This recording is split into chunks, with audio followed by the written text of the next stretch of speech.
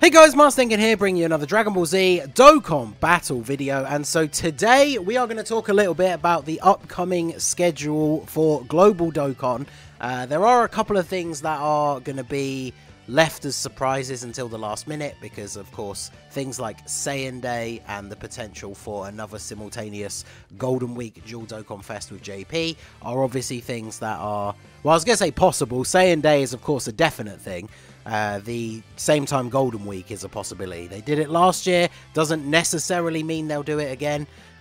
Personally, I think it was a good idea in terms of the units coming out as early as they did, so they didn't lose all their hype by the time they then get put out onto Global in, what did it used to be? It was like the August or September time slot or something. I think it was August or possibly even November when we would eventually get the Golden Week units, and they'd kind of lost all their hype by then. But I know a lot of people didn't like the timing of it being right after a Dual Dokkan Fest, and then you know, right quite close before the anniversary as well. But remains to be seen. But based on what we do know, there are some things that we can plan out, and of course the big real motivation for making this video is the release of the new anniversary LRs. So every year the anniversary LRs come out, and pretty much they're the best new units in the game. I know some people, like the 5-year LRs, get a lot of hate now for not aging particularly well, and some people think that they weren't even the best units in the game when they first came out because of units like the STR LR, MUI Goku, not MUI but just UI Goku. But the 5-year LRs, it's safe to say they'll probably go down in history as being the shortest reigning anniversary units that were considered like the best units in the game. But anyway, Gogeta and the Blues, or you know, whichever you want to call them, the Gods and then the Super Saiyan 4s. I've been messing around with my side JP account. I might do some streams in the next week or so of just like working on it. I've still got tons of events and stuff to go through. Actually getting to play with these units in the game, they are absolutely phenomenal. Like, I'm sure you guys, if you are on Global, you've watched videos of them already, or maybe you have deliberately tried to stay away because you don't want to cause yourself that emotional pain, because they are absolutely fantastic. But not only are they great units in themselves, but they of course introduced this new leader skill meta. You'll have seen a lot of people putting up videos, Truth, Minato, a bunch of other people, of these units that are on either Fused Fighters or GT Heroes, or Beyond Super Saiyan or Movie Heroes, and on Kamehameha, because that means they get a 200% leader skill buff from these characters, which means when you're running double leads, they're getting an extra 60% to their stats than they can get on any other team in the game.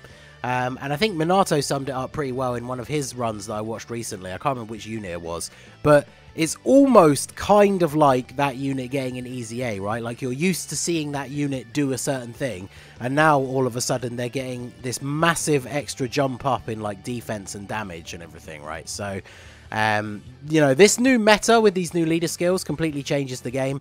Obviously some people take it too far, whether it's just memeing or just over exaggerating or whatever, but the general consensus on JP is pretty much the case of, if you're not running a team of units that are under this full 200% lead, then like, you know, what are you even doing? Because these are the new best team setups in the game. So every year, when it comes to this point when JP gets their anniversary, everybody comes out being like, well, that's it, you know, I'm not spending a single stone until the anniversary.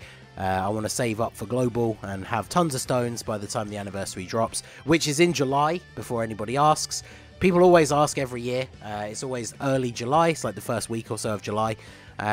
So you want to make sure you have as many stones as possible. So from the title, I have talked about, you know, there is one unit that releases before the anniversary that I do think is worth summoning for, even if you're someone who's free to play and obviously you're on the mad save until the anniversary comes out. Now obviously I've said this in a lot of these videos where we talk about summoning. If you're a whale or somebody who just will specifically summon 4 characters that you really like, then obviously regardless of what I say in this video, you're probably just going to go ahead and do that anyway, right? But this is me trying to give advice to people who do need to be a bit more careful with their stones, either because they are free to play or they just spend a very small amount. So this is to try and sort of help you out to have the best time possible. And I mean, at the end of the day, it's all RNG, right? Like, it took me over 4,000 stones to get Super Saiyan Blue Evolution Vegeta last year. So even if you don't spend a single stone from now until the anniversary, there is still the possibility, unfortunately, with Dokkan not having a pity system, that you could get absolutely shafted. But let us go ahead and have a look at the schedule in terms of the timeline for JP. So obviously things were a little bit out of order because we've had the Kale and Caulifla and all this stuff on Global, and the next Dokkan Fest should have been Trunks, who releases with the Heart Virus Goku. Then we move into the next month here. He did not have a Part 2 LR because in the Trunks celebration we had some Easy A's, and then the version Z stuff came out on JP, and then we went straight into Heroes. So it seems most likely that Trunks is going to be the next Dokkan Fest that we get on Global, because he doesn't have a Part 2 LR. That will then lead into Saiyan Day, which is in like the second week of March, right? So the androids are out at the moment. We'll get the Part 2 for the androids for the later part of this month, and then Trunks will probably release either at the end of this month or right at the beginning of March to lead us into Saiyan Day. So we have the androids out now on Global. The androids, of course, do have a Part 2 LR, which is the future Gohan and Trunks. So that will probably release on Global potentially in like a week's time, right? There's a bunch of stuff coming out. We have these free-to-play Fusions Awakenings and then these OG Fusions Easy A's coming out in a couple of days' time. And then we should probably get, I think a week after that, we'll probably get the future Gohan and Trunks banner, as the date for that is not in the files yet. And then once that banner has been up for like 2 weeks or so, then we will probably move into the Trunks Dokkan Fest. And then after that, we'll have Saiyan Day. Then there was all these other Fusions, Awakenings, and Easy A's, but they kind of released at the same time as the Dual Dokkan Fest for Kid Buu and Goku. So I don't know if they'll keep these tied in with that, or if they'll give us to they'll give these guys to us sooner, because obviously we're getting a bunch of Fusion stuff now. But I could definitely see this being tied into this Goku and Buu stuff. So we'll get Saiyan Day.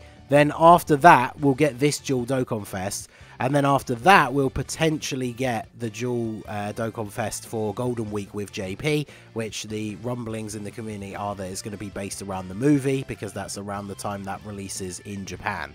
So there's a couple of unknown variables, but in terms of what we know is coming from now onwards, we are going to get the LR, Future Gohan, and Trunks. Now, legendary summon banners are always bad to summon on, like even if you are a whale, right? Unless you get really lucky, like the banners are always bad. LRs, of course, are the units in the game that have the lowest possible like summon rate, so it's very difficult to get them. They'll probably do a ticket pack for this banner again, like they did for the Janemba one. So obviously if you're somebody who spends, you can pick that up and try for them without having to use stones. They are a fun unit, but one of the things about a lot of these units we're going to talk about is their leader skill. Although they do give 4 key, they give 150 to stats. It's to 2 categories that already exist and are established in the game. So Connected Hope doesn't have a ton of leaders. Bond of Master and Disciple has quite a few. So if you're somebody that wants to save, and this is going to apply to a lot of these units, if you want to play around with this unit in the game, you can just run a Connected Hopes or Bonder of Master and Disciple team and then find an LR, Gohan and Trunks friend. Now obviously that might be a little bit more difficult considering how the friend system is on Global, but that is a way for you to be able to use them in the game and see what they're like without you having to waste stone summoning for them. So after them, like I said, we should get Trunks on Global. Trunks is very good, but I think out of all the Dokkan Fests that we knew were coming, because we assumed Trunks was coming before the androids like they did on JP, I'm not super hyped for him. Entrusted Will is an okay category. Android / Cell Saga, obviously it is what it is. We've got a few leaders for that. He is a very good unit. Bit of a weird design because the general consensus is that he's better in his base form than he is when he transforms. Because when he transforms, he applies a bunch of status effects to the enemy on the turn that he transforms, but he can't transform until he's attacked 6 or more times. So the only event where those status effects are really useful is Super Battle Road, but if you can't activate that until like turn 4 or 5, a lot of the enemies are already dead at that point. So very strange design, but in his base he's really, really good. So he is a very good unit. But again, if you want to try him out and mess around with him, you could run an Android/Cell Saga team with like Int LR Cell or something like that, and then run a Trunks friend and just have one like rotation that is Cell with a partner, and then another rotation that is Trunks with a partner, and that team would work perfectly fine. So another good way to save stones there. And then of course we have the dual Dokkan Fest. So Kid Buu is Battle of Fate or Majin Buu Saga. Majin Buu Saga obviously has leaders and is a very, very strong team. STR Vegito has been one of the better units in the game for a while and has returned at least once, so hopefully you've been able to pick him up. So you definitely don't need Kid Buu for his leader skill. So again, you could run him as a friend and just run a Majin Buu Saga team. There's a lot of good units on the Majin Buu Saga team that are split between running a super or extreme type units. And of course, LR Buu tanks, whilst they're not perfect link partners, this is another really good rotation that you can run him with the LR. So now we finally get to the last unit here, which you've probably guessed. I mean, I feel like I made it fairly obvious from the design of the thumbnail, and some of you guys will have probably guessed it already anyway. But this is the one unit that I think you probably should summon for. Now again, this is based entirely around, we have no idea what the Saiyan Day banner is going to be. We have no idea what the Golden Week is going to be, and if we are even getting it at the same time as JP. Now one thing to bear in mind, of course, Saiyan Day, Int Broly, who I still think is mega underrated, came out for Saiyan Day last year and then did not return on Global for 10 months.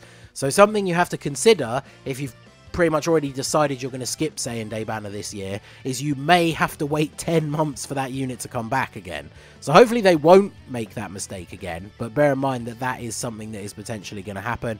And then of course, you know, this Goku and Buu dual Dokkan Fest, is very possible that once this celebration is over, we then go straight into the Golden Week dual Dokkan Fest. But the reason why this Goku is the one unit releasing before the anniversary that I think you definitely should summon for is the fact that not only is he basically considered the best TUR in the game on Global, on JP, which is arguable, it's between him and the androids, depending on your preference of play style, right? Like if you like a more defensive play, you like the utilities of like the Ghost Usher active skill ceiling, that kind of thing, then I could see why you would prefer the androids. If you like full-on smash out damage, just kill everyone with, you know, double, triple, 7 million attack supers, then obviously you're going to love Goku. Both of them are great. If you put either one of them at number one, I wouldn't argue. They definitely both have their qualities that could make them number one. So there's not only that, the fact that he's like the new best unit in the game, but there is of course the fact that he is on the new teams for the new buffs.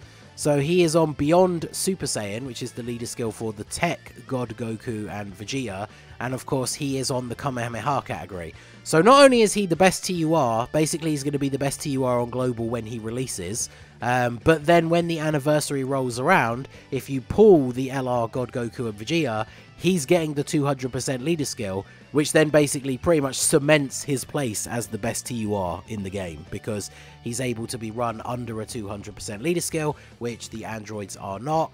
Like Super Vegeta is not, as far as I'm aware. Well, of course he's not, because he's not on Kamehameha. Basically, any unit that's not on Kamehameha is probably out of the running now for being the best TUR in the game because of this ridiculous new leader skill setup. So not only is there the fact that he can be run on those teams, just the fact that he is absolutely insane. He has a similar transformation to STR Vegito, 77% HP or less, and it's only from the third turn rather than turn 4. So in something like Super Battle Road, if he's on turn 1, it's not very hard to lose 23% of your HP in the first 2 turns of Super Battle Road. And then you can go ahead and transform into Super Saiyan 3 Goku, and then he just becomes an absolute madman. I mean, he's got attack and defense 200%, extra 50% buff when performing a super, as well as the 50% buff from greatly raising attack and defense on his super attack.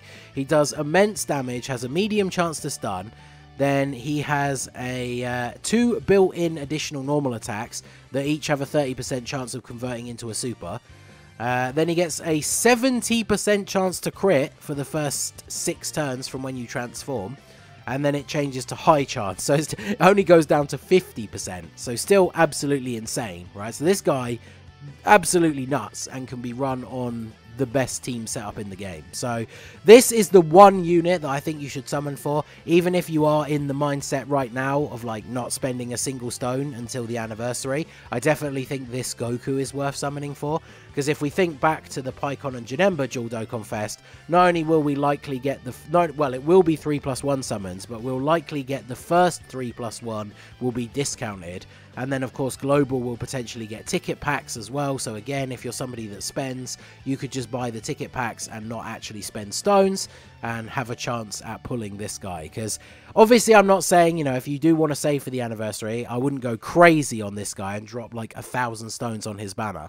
But if there's going to be 3+1 and potentially even discounted on the first rotation, I would say it's probably worth at least doing that first rotation and then maybe trying one after that, because then you're looking at less than 300 stones for like 8 multis, which would be really, really good. So let me know what you guys think down below. What are your plans in terms of saving for the anniversary? Obviously, as a content creator, I will be doing summons on the banners that come between now and then. But honestly, I'm so blown away by using the anniversary LRs on my JP account that I probably am going to save. I'm probably not going to spend as much as I maybe would have if the LRs weren't that crazy. I mean, to be honest, after the luck I had on the Janemba banner, I pulled him off the ticket summon, but then I did like 1,000 stones on his banner and didn't pull any good LRs after that. So, honestly, for the future Trunks and Gohan banner, I might literally just do the ticket pack and not even do any stones, but obviously we'll have to wait and see. Obviously, for me, yeah, Saiyan Day could definitely be something hype enough to make me summon. Same for the Golden Week Dual Dokkan Fest, but yeah, we'll have to see. I definitely want to go into the anniversary with a lot more stones than I did last year. So let me know what you guys think down below, and what are your plans for summoning between now and the anniversary. Is there anything that could change your mind? If there was a Saiyan Day unit that would absolutely change your mind, who would it be? Let me know down below in the comment section. So that is going to be it for the video, guys. This has been the Master Ningen. Smash that like button, subscribe to the channel if you are new. Check out the links down below for the Discord and the merch store, and I will see you all again soon. Have a good one.